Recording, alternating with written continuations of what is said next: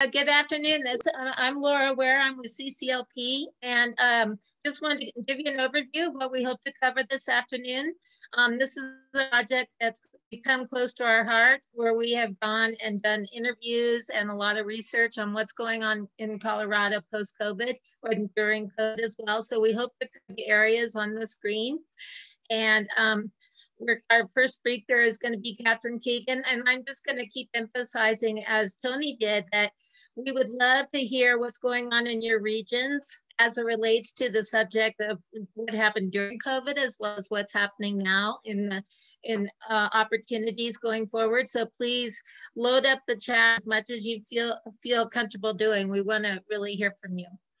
So our first guest speaker is Katherine Keegan. She is the director of the Future Work Office. Can we go to the next screen? And next slide. And she has a whole plethora of activities that are on her plate. She has been connected to CCLP in many ways over the last year plus, and she and I have been working a lot on digital equity as well as future work activities with respect to this project and numerous other projects. So I really appreciate your being here, Katherine, and I'll turn it over to you. Thank you so much. Yeah, thank you so much, Laura, and thanks everyone for being here today. I'm so excited to be able to see the presentation and to hear more about this report that I've heard so much about and that has already informed the work I've been doing with CCLP and outside of CCLP. I just wanted to start off with a brief introduction of who I am. I'm the director of the Office of the Future of Work, as Laura said, with the Colorado Department of Labor and Employment. And when we've been really thinking about what the future of work means, we've been thinking a lot about how globalization, demographic shifts, market forces, and technological advances are really shaping the work we do, who does that work, and how we do it. And so this project has already, like I said, informed some of the direction that we've taken with the office and some of the strategies that we found as we've looked to the feedback and the interventions from different communities. In particular, one thing we know about the future of work is that it's going to require a lot of upskilling, reskilling, and next skilling as people transition from industries, as automation and technological advances transform the work that is available. And we also know that every worker will need to be tech enabled so that they can leverage technology in their work experience so that they can continue to learn and participate in daily life. And so this project has been really closely connected to that. As we know, there isn't a one-size-fits-all solution to help connect people to opportunity. And there isn't a one-size-fits-all solution for the different communities that exist across the state. So the insights from this project have really been incredibly valuable, and I'm excited to hear more from all of you in the chat, as Laura said. I'm excited to continue to work with CCLP to use these insights to create policy and programs that help create a skilled and resilient workforce, and ultimately see the engagement like this as incredibly valuable as we're trying to think about what the future of work looks like and how we prepare Coloradans, especially those that have been disproportionately impacted by the pandemic and face further disruption with future of work trends. So I don't want to get us behind already. Hopefully I covered everything, Laura, but I'm excited to stay on for the full hour and would love to hear what you all are doing and connect with you all on this important work. So thank you. Thank you, Katherine. Just two quick things. One is I want to emphasize that one of the projects Katherine is spearheading is digital equity at the state level for the employment and CDLE. And so we'll be talking about that throughout this presentation. And I also wanted to encourage everyone to identify yourself if you're on the presentation and your organization. And also if you're from another region of the state, if you could share that with us, because like we said earlier, we're very interested in all parts of the state. So Charlie, I'll turn it over to you. Great. Thank you, Laura, and thank you, Katherine, for that introduction. We really appreciate you joining us this afternoon. So now I'd like to give a brief overview of the project for those who aren't familiar with it or haven't heard us speak before about this project. We began it back in the spring of last year, so spring of 2020, when, in sort of the peak of COVID impacts. And it was funded by the ECMC Foundation out of Los Angeles. So we're very thankful and appreciative that ECMCF allowed us to do this work in research. For the project, we wanted to understand the experiences of unemployed Coloradans during and throughout the pandemic, as well as what sort of the changes and shifts that we saw in Colorado's job market and economy mean in terms of the future of or future prospects for reemployment for folks who are displaced as a result of the pandemic. For the project, we conducted both quantitative and qualitative research. Our quantitative research focused a lot on looking at different workforce and labor market and economic statistics and metrics and indicators, while the qualitative research was focused on a number of key stakeholder interviews with the stakeholders across the state from a range of different sectors related to workforce development, training, and adult education. So we got folks, both from the public sector, from the state, as well as folks working in more community-based or grassroots organizations or more social service-oriented organizations that typically interface with folks who are unemployed, but particularly during COVID. So our interviews also included a focus group with unemployed Coloradans, so we were able to capture some perspectives of folks who had direct experience with unemployment during the pandemic. So, so the results of our findings and our studies will be published in a final report. So we expect that report to be completed by mid-July. So we're still in the process of compiling that. And I just want to stress that this presentation is just a preview, a sort of a snippet of all of the findings and recommendations that are included in the report.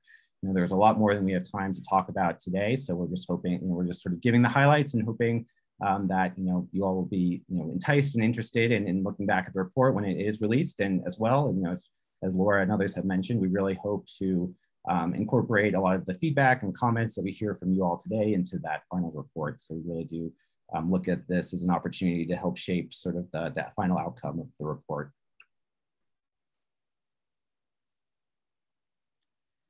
So for our partners, we wanted to, we have a lot of stakeholders that we are including in the report and in all of the content of the report, but we wanted to really highlight that we work very closely with these different departments of the Department of Labor. So Office of Work, Katherine, you've already gotten to kind of mention a little bit about your work, the giant work of the future work, the Rural Workforce Consortium, which you're going to hear from shortly from Clarke, Becker. And then I really also want to recognize the 8 workforce areas that we, or the 9 workforce areas that we're spotlighting in the report, and their directors and some of their staff and their partners, because they were definitely important to giving us lots of qualitative and quantitative content. And then also along the way, we did interview 53 groups of people. So just want to recognize that, as well as 2 focus groups of people who've been experiencing unemployment and having challenges to re-enter the workforce. And then the Skills to Compete Coalition, which is where this project kind of emerged from originally, and it's the Colorado branch of the National Skills Coalition. Our colleague Shar is the lead staff and the direct connection to the National Skills Coalition, which has been doing lots of national advocacy around legislation that's percolating along. And then the Support Services Committee, which has a very diverse representation, as does the Skills to Compete Coalition. But the binding factor is trying to advocate for better and diverse opportunities in the areas of adult education, skills training of all types, apprenticeships, and work that is meaningful and able to support someone's vocational goals. So those are our partners, and a big thank you to all of you. Yeah, so as Laura mentioned, we were looking at specifically 9 different regions in the states. We did this because we know that economic conditions in our state vary region to region, and that most times statewide statistics mask this variation. So it can be very hard to discern sort of how economic conditions are different in different parts of the state if we're just looking at the statewide trends. So we chose these 9 regions here on the map, and these are based on the workforce development areas and sub areas that are part of the state's workforce development system. And we wanted to look specifically at how the economic effects of COVID-19 differed in these different regions. And so just to give some orientation to these regions, provided some statistics on the slide, some metrics, sort of across a range of different types of socioeconomic indicators, just to give a sense of how these regions are similar or different from one another. We also were sure to target our stakeholder interviews so that we were including different perspectives from folks working in these regions to sort of complement the quantitative data that we collected on these different regions. So now I'd like to introduce our next speaker, Clarke Becker, who will give us an overview of the experiences of rural Colorado and how that differed from urban parts of our state over the past year and a half or so. As well, he'll speak to some of the outlook for economic recovery and growth moving forward in rural parts of the state. For those who don't know, and as Laura already mentioned, just to reiterate, Clarke is the director of the Colorado Workforce Rural Consortium, and he oversees workforce development areas that represent 51 of our 64 counties in Colorado, so the majority of our land area as a state. In addition to this, Clarke has served as an elected official in multiple local governments in rural parts of Colorado, which I think adds a unique perspective to his tremendous understanding of rural Colorado and the challenges and opportunities facing rural communities in our states. Laura and I always come away from our conversations with Clarke having learned something new or seeing an issue or topic from a different perspective we hadn't considered before. So we're very excited and appreciative that he was able to join us today. And so with that, I'd like to turn it over to Clarke. Wow, thank you, Charlie. I appreciate that. And my parents would be really pleased with that introduction, but I do appreciate it. And you guys know that any chance I get to talk about rural Colorado, I'm all over it. So I do appreciate that. And on top of that, the 51 counties that we do cover, we've got 27 workforce centers in 27 different counties. So that means we have 24 counties that do not have a workforce presence. So, but I've been blessed to work in rural Colorado for over 20 years. And actually, I understand, Laura, you indicated that maybe a lot of our team from the Rural Consortium could be on this call.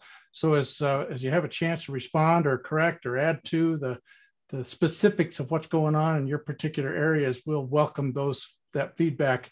I know they're looking for that kind of thing. But I'm often asked, how do you define rural? Maybe not as often as I wish I were asked, but I think USDA Rural Development has 5 some different definitions depending on the program. And the Rural Cabinet Work Group that's really focused on trying to help rural Colorado, they look at anything that's outside the Front Range. That's defensible. I get it. Sometimes it's anything less than 50,000. But about 15 years ago or so, I was doing some work with Elizabeth Garner and her team at the State Demography Office, and kind of evaluated with the data that she had at the time. And I came up, and I'll very quickly, at sometime maybe we'll show you the map, but in that map, what I identified were 42 counties of our 64 counties that were defensively rural Colorado. Now, I will say that of our 64 counties, I believe that there are only 2 counties that do not have a rural component, and that would be the city and county of Denver and the city and county of Broomfield. But other than that, you got Estes Park and Larimer County, you got Calhoun and El Paso County, so you get my point. But of those 42 counties that I consider rural, 24 of those have a population of 6 or fewer people per square mile. And 11 of those 24 have 2 or fewer people per square mile.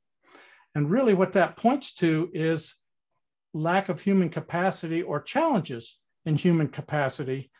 And I will say that a lot of those counties that have 2 or fewer people per square mile, they're really just fine with that. They don't have an issue with that population. But I also look at, there's about a dozen counties that I've identified that I refer to as ag-urban or micropolitan. Those are counties like a Montrose County, Weld County, Mesa County, that have a very rural presence about them, but also an urban personality to it all. So, and as a matter of fact, earlier today, I was on a meeting with an update on our census data. So I intend to sit down and work with that data and see if my numbers are still where they were 15 years ago. And I submit that I'm probably still pretty close. But there's one other thing significant to what's going on in rural Colorado that I often tell the story, and that is that 59 out of our 100 Colorado state legislators has zip codes in the greater Denver area.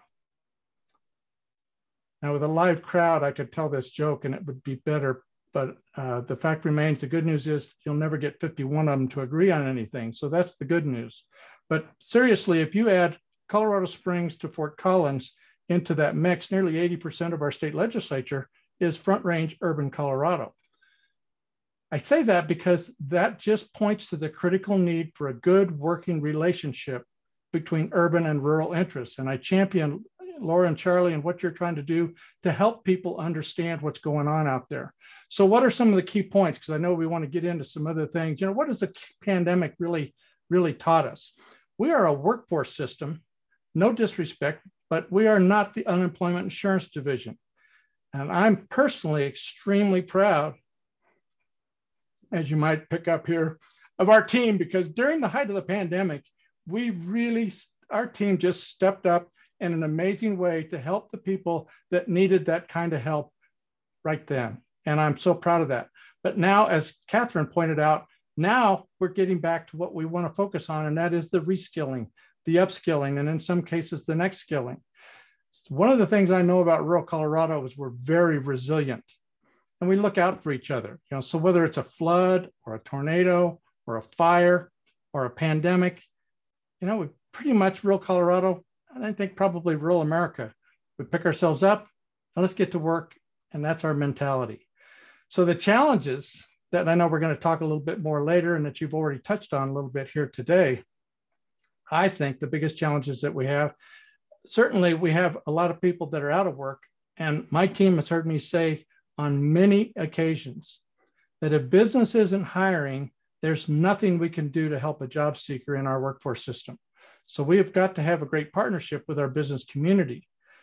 Businesses are hiring, but we have some challenges of the people that are out of work. And some of those challenges are because of lack of housing, daycare.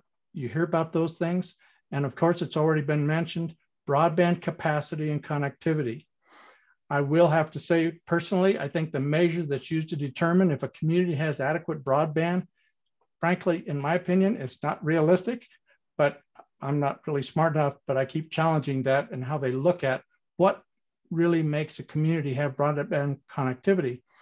But as Laura and I have talked about on many occasions, just because you have the connectivity doesn't mean you know what to do with it. And so digital literacy is another concern that I have for so many of our parts of rural Colorado, but I think there's significant impacts with that in urban Colorado.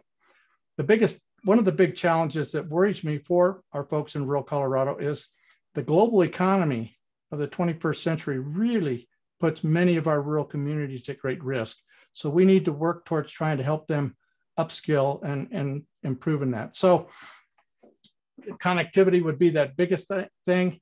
Katherine and I have had, and she's very engaged with the remote work opportunities and such. But you know, when you talk about housing, the housing issues that are in Steamboat Springs, Colorado, and the housing issues that are in La Junta, Colorado, are two different conversations. So, Charlie, you already pointed out, you got the different regions because you got a lot of different ways to look at it. So, as we look at this and dig down deeper into what are some of those ways that we can help these communities move forward into a prosperous future so that they're thriving, not just surviving, looking forward to that. So hopefully that's a good little intro, and we'll look forward to continued comments and if I can answer any questions going forward. Thank you. Thanks, Clarke. Yes, thank you, Clarke, for that overview. So now, you know, jumping off from that conversation, I'd like to look specifically at two different rural regions of the states. And we chose these regions both because they had the highest unemployment rate and the lowest unemployment rate in April 2020, which was sort of the peak of unemployment during the pandemic. But before we dive into these regions, I wanted to first ask you all to be thinking about, you know, the first question that we're going to be, you know, asking out to the group, which is, you know, to share your experiences over the past 15 months in your region, you know, or, you know, from the perspective of your organization and agency, and feel free to include some responses or some thoughts on that in the chat, and we'll plan to share those out in a couple slides here. So thank you for participating and sharing your thoughts in that way. So first, we'll look at the rural resort region, and we included maps for each of these regions just to help orient folks to see where, where in the state we're talking about. So this region is in the northwest part of the state. As we can see, it includes, many of our state's mountain resort communities and mountain ski resorts like Vail, Aspen, and Breckenridge. The region is located along the I-70 corridor, which is that thick gold line that runs east to west. And so, that's a major transportation corridor, not only for tourists, but also for logistics and other sort of shipping and transportation related industries. The dotted areas of the map represent some type of public lands, Forest Service, BLM, et cetera. You can see that those are, very, prominent in this region and sort of speaks to the orientation of the economy towards tourism and outdoor recreation. So now taking a look at some data points, I'm not going to go through all of these just for time purposes, but I encourage you all to look at these. Some points I will call out. First, if we look at educational attainment, that's looking at the population 25 and up. In 2019, it had a very similar share of folks with or residents with a bachelor's degree and up. And the educational attainment shares or distributions sort of align closely with those of the state. The next thing I'll draw your attention to is the pie chart in the upper right-hand corner of the slide, showing the distribution of employment by different economic sectors. I think what jumps out here is the fact that the accommodation and food services sector accounts for nearly 1 in 4, or accounted for nearly 1 in 4 jobs in this region back in 2019. And it was closely followed by retail, trade, and arts, entertainment, and recreation, which are both tend to be sort of tourism-focused industries. Second or third, I should say. Looking at the unemployment rate trends going back 2 years from December 2019, we can see that it's tended to be lower than the statewide unemployment rate. However, there are periods where we see some spikes in unemployment, and these are typically in the fall and spring seasons, which is fairly normal to see in these types of communities that are oriented towards a summer and winter tourism season. And I think it's important to keep this in mind when we look at sort of the initial impacts of COVID-19, because it sort of aligns with one of these spikes, which we'll see in a second here. So now looking at economic changes between February and April of 2020, we can see that nearly 4 in 10 jobs that were lost in this region over this period were in the accommodation food services sector, followed by the arts, entertainment, and recreation sectors. And together, these accounted for over 60% of the jobs lost, which was a far greater share compared to the state as a whole. In total, we can see that the decline between February and April in employment, it was about 30% in this region, which was much greater than we saw as a state as a whole. It was about 15.4% for the state. And as a result, unemployment increased from 2.3% in February to 20.7% in April. Although, as I mentioned earlier, a lot of this, I believe, was magnified, exacerbated by some seasonal trends that occur in this region anyway. Certainly, far greater than they would have been or normally would have been. But we have seen some recovery and reduction in unemployment and gains in employment in this region over the summer of 2020. So now we'll take a look at the eastern region. This region saw the lowest unemployment rate in April 2020. And so looking at the map, we can see that it's a very large region of our state, and it covers many counties. It's almost the entire northeast corner of Colorado. You can see it's very, as Clarke mentioned, as is true in most of rural Colorado, it's very sparsely populated with very low population densities. The communities and towns that are in this region tend to be located along major transportation corridors, and the economy is oriented much more towards agriculture than it is in the rural resort region. I think we can really see, this orientation towards, non-sort of tourism related sectors, in comparison or in contrast to the rural resort region when we look at the employment by sector. Here we can see manufacturing in 2019 was the largest sector, accounting for 12.5% of employment in this region. However, employment was also fairly equally distributed across the next 5 or the next 4 sectors in terms of size. Looking at the unemployment rate, unemployment tends to be lower in this part of the state than in the state as a whole. although it closely follows the trends, unemployment trends, that we see in the state. So it increases when it increases in the state and decreases. Again, drawing your attention to educational attainment, lower levels of educational attainment in general among the population 25 and up in this region compared to the state as a whole. About 23.2% with bachelor's degree compared to 41.7% for the state as a whole. In contrast, Coloradans living in this region, 31%, 31.4% had a high school diploma, and 11.3 had no high school education at all, which is greater than for the state as a whole.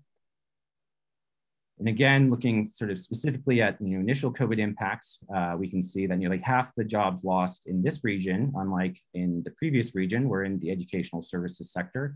So that includes both private and public educational institutions, both for-profit and nonprofit. So down from an elementary school up until college or university, and anything in between.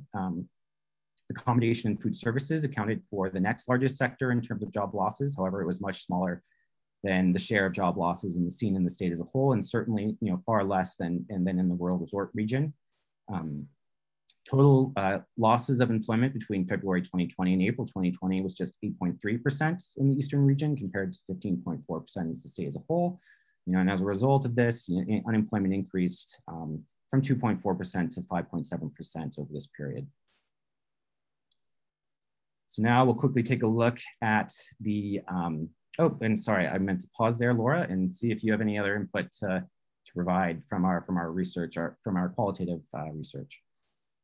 I think that I'll give a prompt for people when the report comes out to read, because we did get a lot of really interesting day in life information about what's going on in these two regions. But a couple things that just kind of came to mind that add on to first the rural resorts was how much they were impacted not only by the jobs and the different ways that recreation was impacted through COVID, but they were also impacted by the fire season in a way I hadn't expected to hear about, not only because obviously of damage and loss to hotels and homes and jobs and the economy, but the day we were interviewing them, they were actually heading up to get a lot of unemployment applications from people who had lost their homes, who were working remotely. So I think there's just this breadth of impact that's spread across the entire state. And then another anecdotal thing, which again is much more elongated in the report for the Eastern region, I think the thing that was really interesting is to hear how different refugee communities are impacted up there, and how different community organizations like Goodwill and others, along with the workforce staff, are really tasked with trying to help them redefine their work pathways as different manufacturing plants and some of the prisons and other places where they had work that was pretty sustained for a long time were impacted, not only because of COVID, but greatly because of that. So we can keep going. Yeah, no, thanks for that, Laura.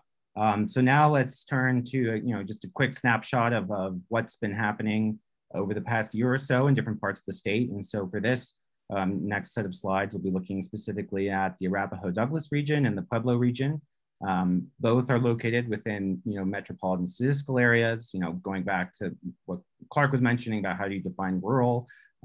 Technically, or at least in the eyes of the U.S. Census Bureau, Pueblo is also a rural area, and so we thought it'd be interesting to sort of compare and contrast the experiences of two rural areas that aren't the Denver area or Denver County, and both are located along the I-25 Front Range urban corridor of our state, and so are fairly linked by I-25 at least, that transportation corridor. So looking first at the Arapahoe-Douglas region, we can see that this region is located in the southeast portion of the Denver metro area.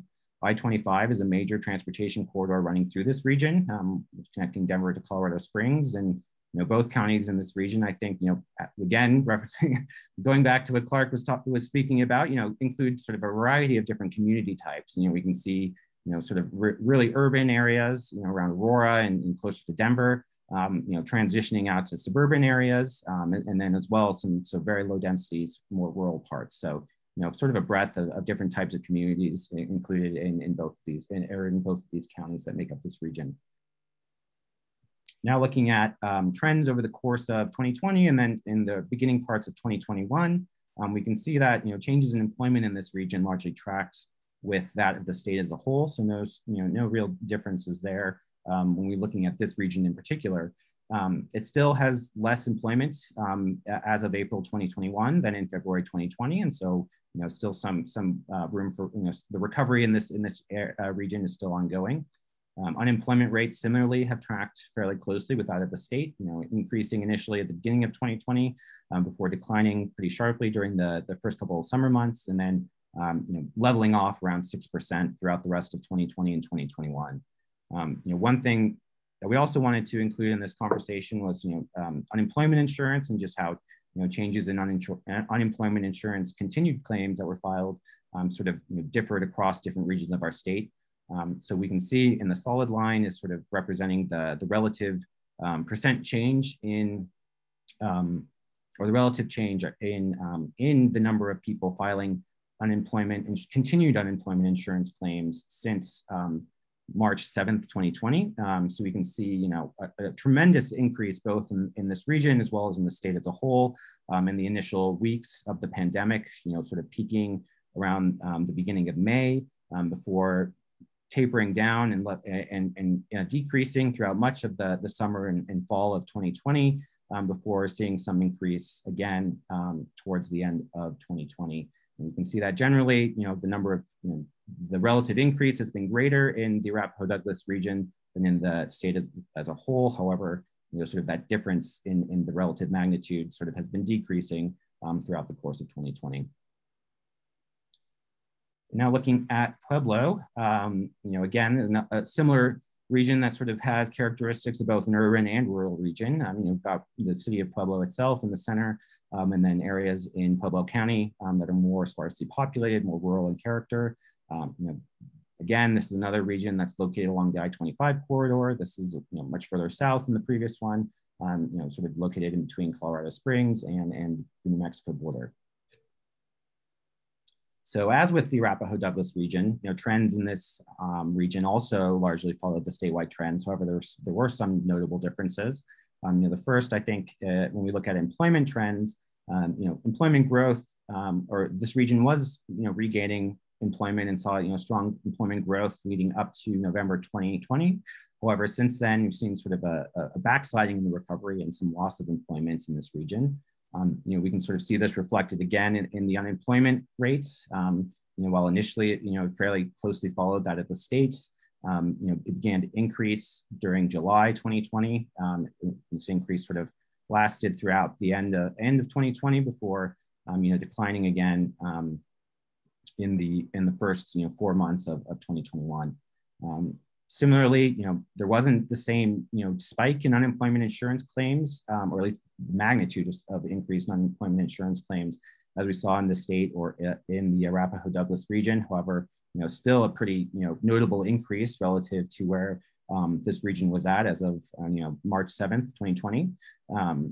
You can see that, the level or the number of people, the increase in unemployment insurance claims, continued claims that have been filed, has been fairly steady throughout this period in this region. Whereas the state has sort of seen a decline, this region has sort of seen sort of a steady level, if not a slight increase towards the end of 2020. And so, in both of these regions, I think, the takeaway is, and is the case throughout many regions in the state, is that, recovery efforts are still ongoing. And, while some counties individually or some regions may be, fully recovered, that there's still a lot of gains to be made to return back to our February 2020 levels of employment. So now I'd like to turn it back over to Laura to add some qualitative snippets from our interviews.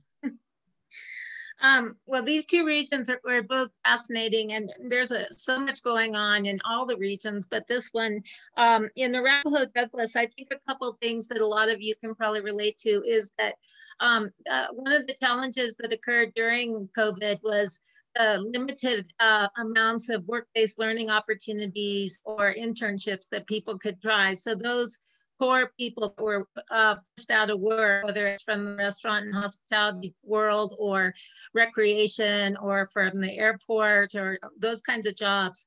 They had a hard time trying to get back into the workforce. For one reason, because work-based learning has been such a positive tool for trying out a new opportunity and being tried out by the employer and hopefully making a match. However, I heard recently from one of the main managers at AD Works at Arapahoe Douglas Workforce that their work-based learning has really picked up again, and they have these amazing internships now set up with different Chamber of Commerces in those two counties. And just as a core thing, because I made a point of asking this, there is no limitation on people who have justice re-entry involvement or justice involvement, which I thought was really cool. So the opportunities for apprenticeships and work-based learning are really ranging hugely.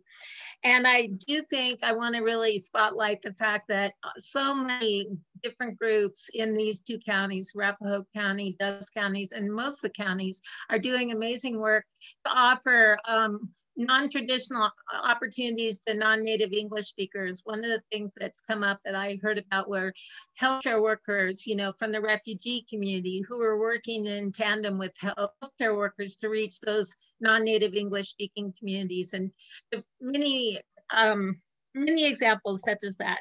In Pueblo, the one I'll spotlight is that there is an actual, a new tech campus down there that is doing amazing partnering with the high school and college community to really teach tech skills from day one. And it was, we heard a lot about that over time, as well as in the upper Arkansas region. And so I think that I just want to always be optimistic that there's amazing innovation going on at the same time. Charlie. Is it me next? Yeah. Slide 21. Yep, Is sorry. that's next one? There we go. Sorry, we're having a little freeze there, but yes. Back to you. Don't freeze, please. Yeah. So we wanted to kind of, hopefully you've been contributing some of your experiences over the last 15 months as per what we brought up in the beginning. And Tony, I don't know if you're able to read any of the input that we've heard from people so far.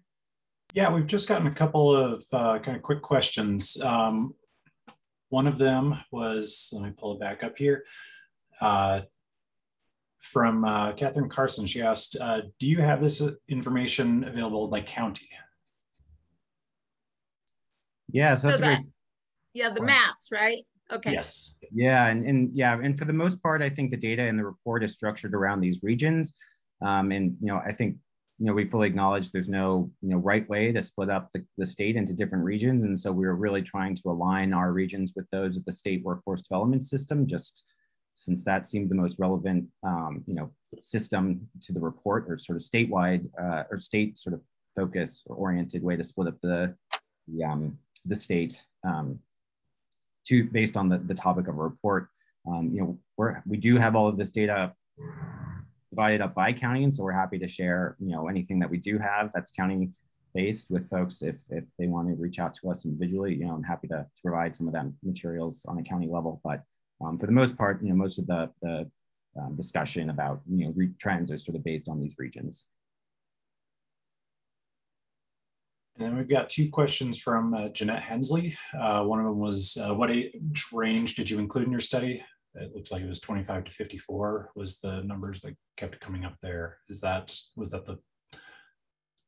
Yeah, so that really depends on what data source we're looking at, because it's just a factor of just how the census provides a lot of that data, or different government sources. And so for a lot of the labor force data, and we'll provide a lot of this in background and definitions in the report itself, but just so folks are on the same page here, a lot of the workforce, employment, unemployment, that sort of data or metrics is looking at the population 16 and over, specifically the non-institutionalized civilian population 16 and over, whereas educational attainment data tends to be based on population that's 25 and up, And then some other data sources have a different age range depending on just how that data is provided by the census. And so it really depends on which group or which data source we're looking at. But in terms of our project, we didn't specifically determine an age range that we were looking at, and we were trying to look at be inclusive of all ages and different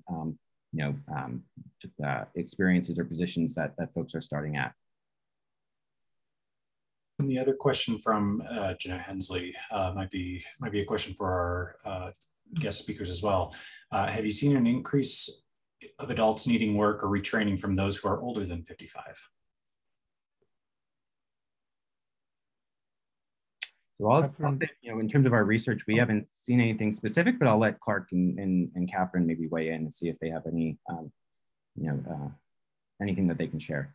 I have some anecdotal, but Katherine, do you have any? I think you've certainly worked with this. Do you have a response to that first?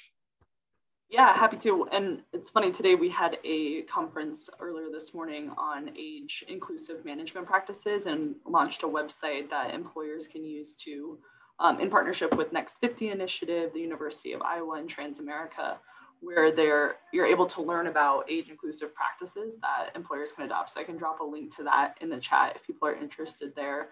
We know that early on in the pandemic, older workers were more likely to be laid off more quickly, and that they often face longer, it takes longer for them to be rehired, and the longer someone is on unemployment, the less likely they are to return to the wages that they had before they left. And so we saw some of that early on. And then as we're thinking about our investments and the stimulus dollars coming out, we're encouraging targeting strategic efforts for specific populations that have been most impacted, like older workers. Tony, I just want to spotlight one comment that is in the chat that I think is worth mentioning. One is that women have left, I think, Charlie, you mentioned this, but women have left the workforce so much faster for childcare reasons and that kind of thing. And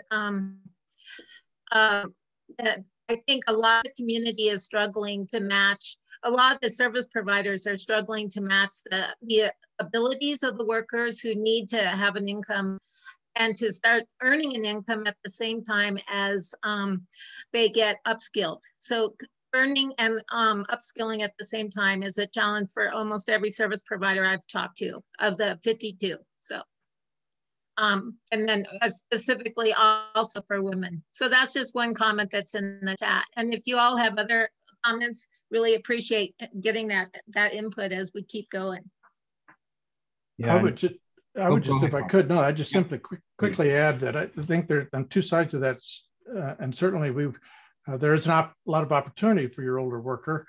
However, what we're hearing, and I haven't seen, I don't think, Katherine, you have either, any hard data that says that some of the older workers that either were laid off or their job situation changed have evaluated and said, you know what, maybe I will retire.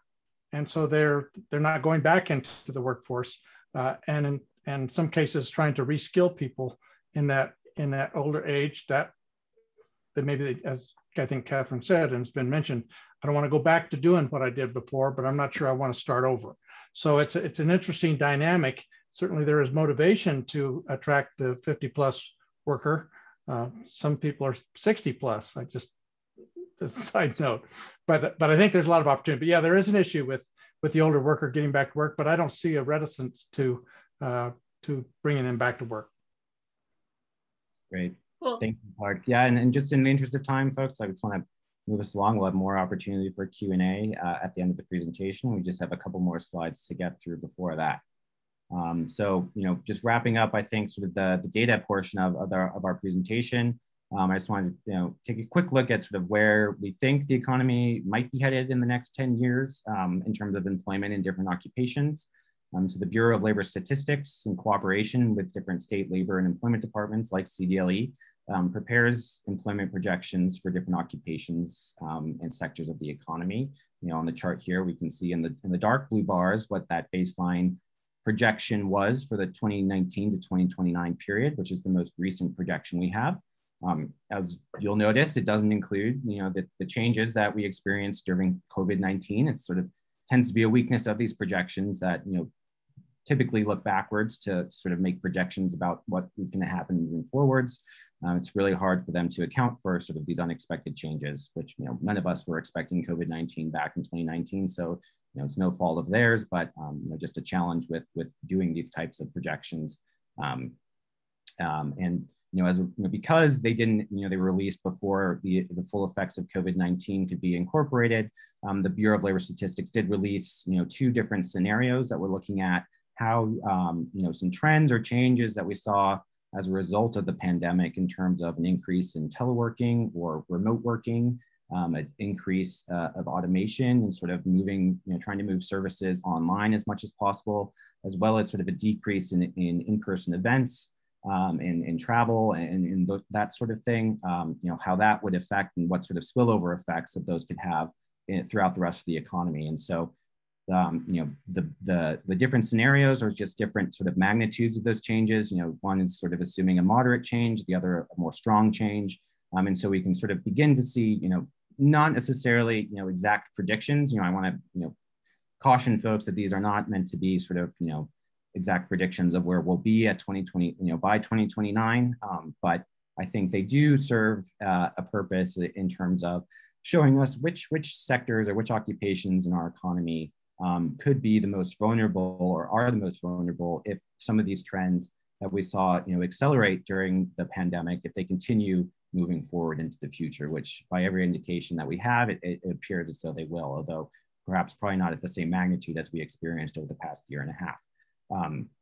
And so what we do see from looking at this occupational projection data is that in terms of which sector, which occupations will see increased rates of growth as a result of some of the trends like teleworking, automation, et cetera, are in the computer and mathematical occupations, as well as the life, physical, and social science occupations. So these are pretty, relatively high skilled, occupations for in our state.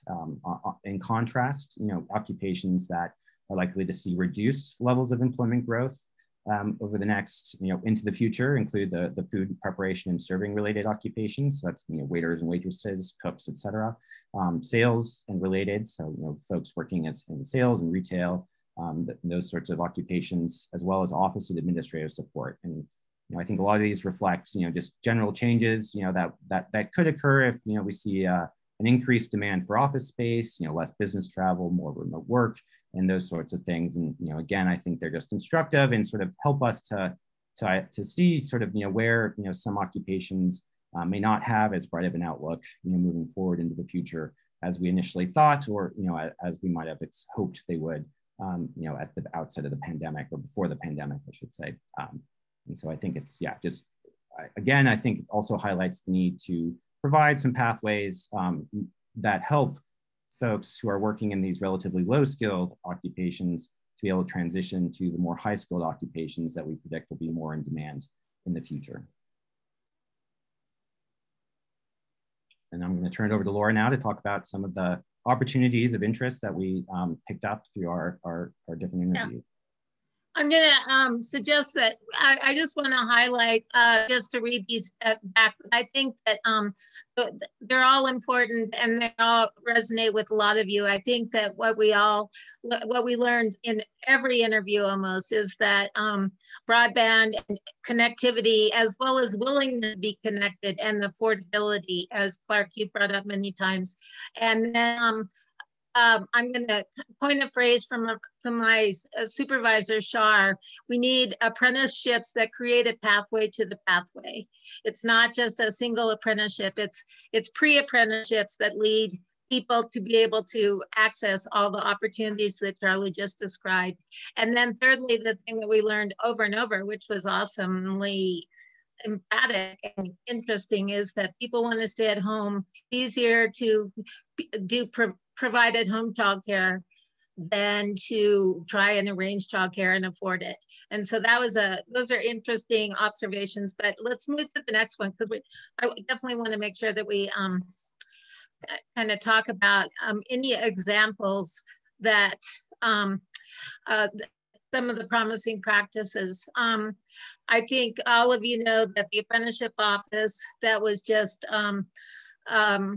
passed by the state has a lot of possibilities in terms of creating the pathways that we were talking about. And a lot of you on the call, and Clarke and Katherine and others are involved in the conversation about how they can be provided to create diverse opportunities. And I did see a chat from Rich Parr asking about remote work futures. And I think that this is one of the ones that that Katherine and I have talked about a lot, is how do you create apprenticeships in learning remote work skills, digital equity, access, and then become eligible for remote work opportunities. So, but it's also starting at the place that where it needs to start, not with a basic understanding of computers for a lot of people. Again, what Katherine's doing as a statewide initiative is a really wonderful practice. I think I got this from one of my interviews with a colleague, creating municipal broadband opportunities systems that, this is pretty advanced, but fiber service to not only each community or along the I-70 corridor, but into each home. That's aspirational, but I think it needs to be a conversation all the time. And then I already talked about opportunities of partnering with your boards, whether it's a workforce board or your own boards and chambers, to create apprenticeships and work-based learning opportunities. And can we go to the next one? I already talked about Pathway to the Pathway. That's our little buzzword.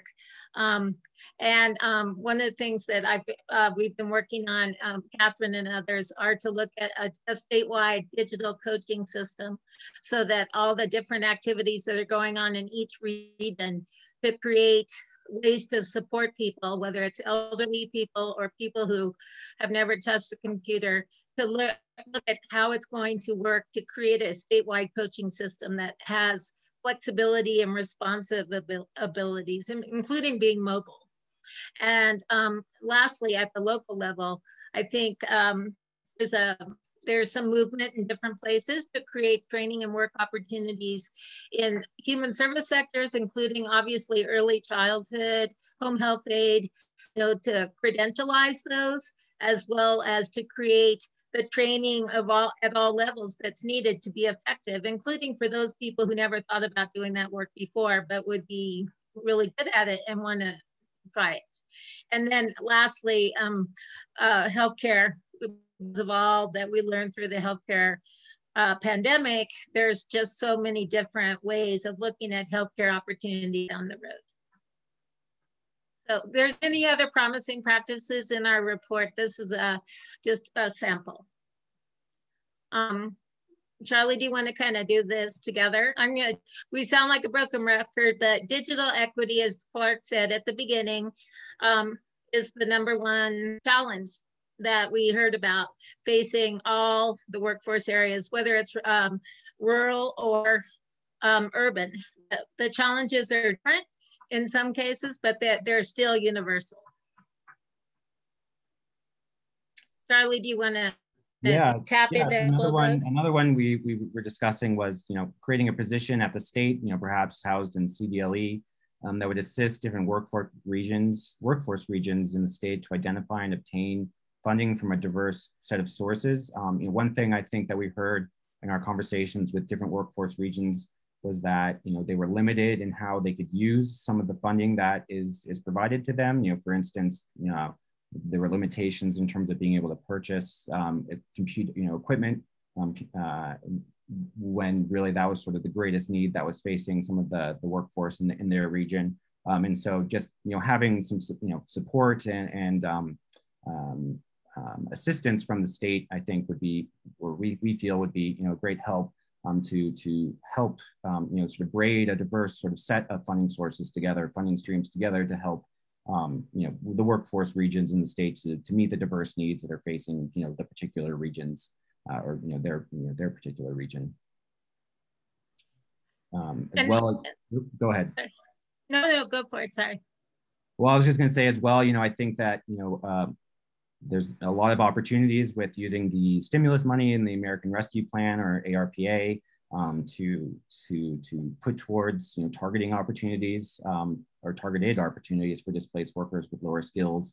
I think this represents sort of a huge investment into our workforce and adult education system that we haven't seen in quite some time. And so I think that creates a lot of new opportunities and ability to be creative and responsive to different situations or different experiences of different regions as well.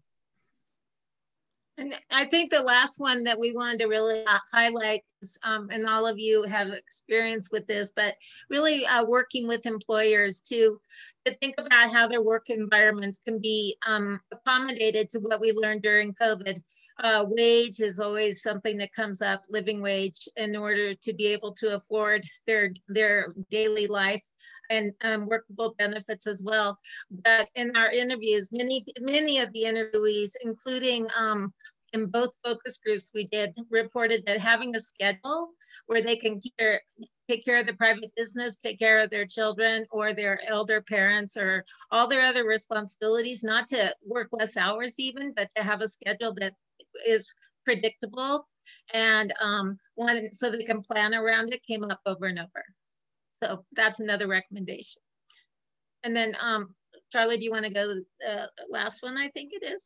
Yeah, so just this last slide, we'll open it up to Q&A here in a second, but I just want to reiterate, we've drilled this into your heads enough times, but please feel free to email any additional comments or questions to Laura or myself. And we have our email addresses up here, and we'll be sure to send out this presentation along with our email addresses to all the participants in this webinar, just so you'll have that as a resource. Feel free, if there were things you weren't able to share in the chat, if there are things that pop up between over the next week that you think like would be useful for us, or a question you'd like clarified, we're very open and looking and hoping to be able to incorporate some feedback and build on some of the ideas that we presented here to incorporate those into our final report, which is again scheduled to be released around mid-July in 2020, so just in a couple of weeks here. So we're hoping, you'll all be looking forward to that, and be sure to take a look at that once it is released. But I wanted to thank you all for joining us today, and I think we'll open it up to some Q&A with the remaining time we have. If you don't have time and we're at the end of the hour, feel free to drop off. We will be recording this webinar, so if you missed the last little bit or can't stay for that, you can always go back and rewatch some of the answers to the questions that we're responding to right now. So thank you again, and then let's open it up to Q&A. Is there stuff on the Q&A one, Tony? Yeah, I can. Yeah, I don't know if you guys can see them already or not, but there are a couple of questions on there. One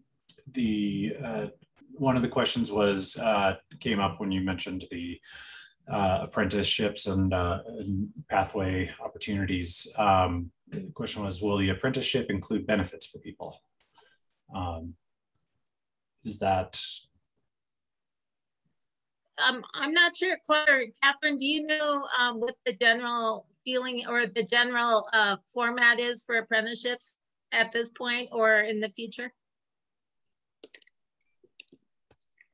And Catherine, unless you have more insider information than I do, Bill Dowling shared with the state directors today that office is likely, there are a lot of details that are going to be established yet. So we don't really know. I'm not trying to sidestep your answer. I hate it when somebody does that, but they're still working out the details of exactly what that looks like. What we do believe is that office will create a lot more flexibility to hopefully meet some of those goals that you put in there, Charlie and Laura. So that's the real upside of that. It will likely be housed in the Employment Training Division office at CDLE, but even that is not for certain, I don't believe. So they've just got those things to cover. So that's what we know. And as soon as we know more, we will make sure you get that information. But traditionally, they do include benefits, don't they, Catherine? Traditionally? Yeah, so, and there's a few different type of apprenticeships, from, looking at pre-apprenticeships to industry recognized apprenticeships to registered apprenticeships that all have sort of different standards, with registered apprenticeships being the most robust. But that's one of the big values, is that create those quality jobs and pathways with benefits and protections. the excitement about this is, though, that the registered apprenticeships out of the feds, DOL, really are more restrictive. And so that some of the things that we'd like to see is where we could be more creative, particularly in small communities. And the pre-apprenticeships are difficult to do with a registered apprenticeship model. So yeah, well, there's a lot of real positive opportunity with the apprenticeship office with the state. So that's right.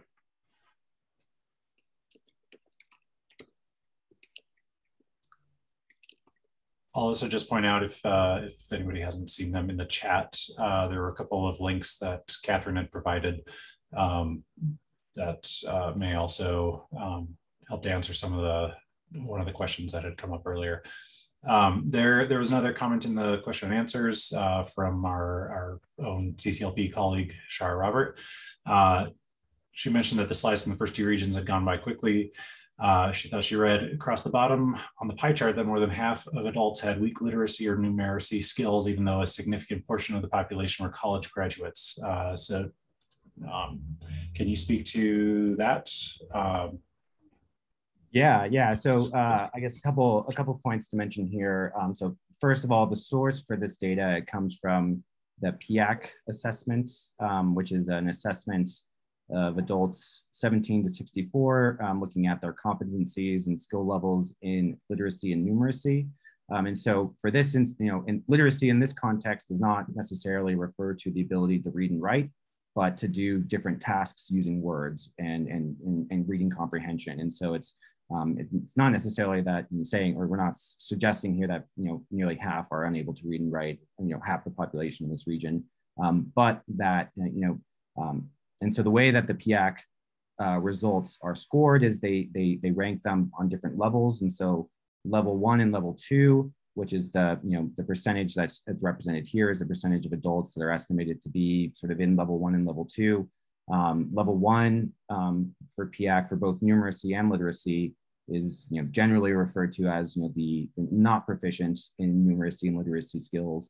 And then level 2 is people who are approaching proficiency in numeracy and literacy skills. So it's not necessarily that people don't have those skills, but that it's suggesting that half or close to half the population could use some training, some refresh on sort of numeracy and literacy skills to sort of be at that proficiency level, which would be level 3 and above. I believe it goes to level 5.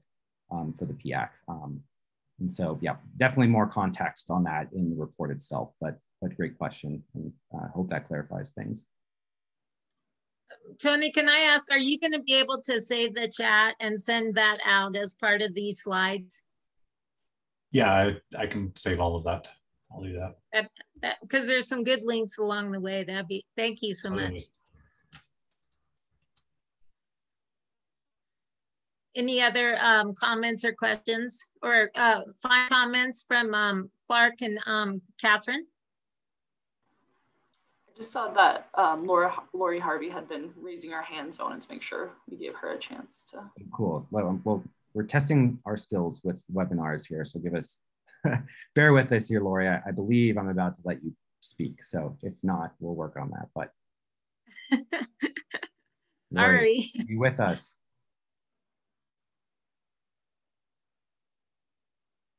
I think you're muted, Lori, if you are trying to speak. Oh, I can speak? There she is. Yay. Yep. Welcome. Oh my gosh, I didn't know I was going to be allowed to speak. And I was just kind of raising my hand because I just was liking to use my cursor and point around the whole site, not really having a specific question. No. But I just wanted to say again, what tremendous work, and just trying to get all of the interviews that you did and the focus groups in the time of COVID. You did just such a tremendous job, Charlie and Laura and everyone who helped. I am very excited about that apprenticeship office, because I think, Clarke, what you said about formalized apprenticeships, I just think that they don't work for everyone. And I love the pathway to pathway kind of training. I think that's going to open up things for a lot of people. So great work. Thank you. Thank you. Thanks, Lori.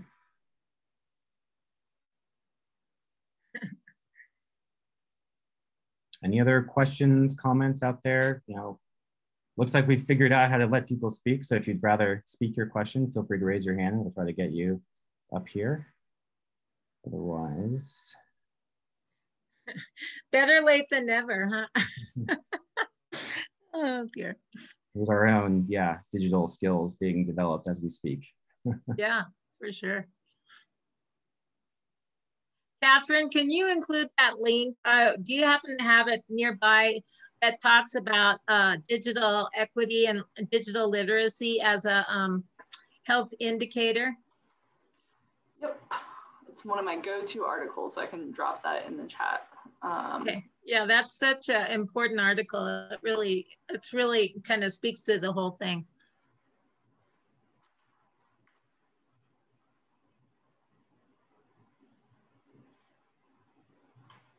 We can include that in follow-up communications after the event as well. Thank you. Great.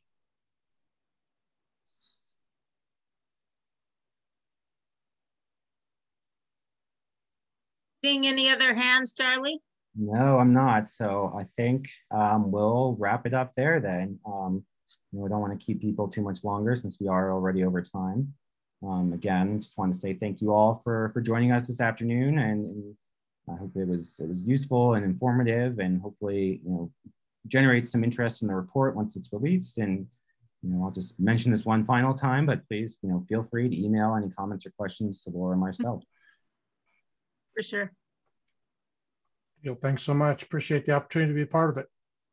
Thank you. Thank you, Katherine, Clarke, and Tony. And Charlie is, thank you for all the work you've done. It's amazing data. A lot of work. Yeah. Thanks, guys. Okay. Be safe. Thank you. Okay. Thank See you you soon. Thanks for joining. Yep. Thanks for Okay. joining. Thanks, Tony. Bye. Bye.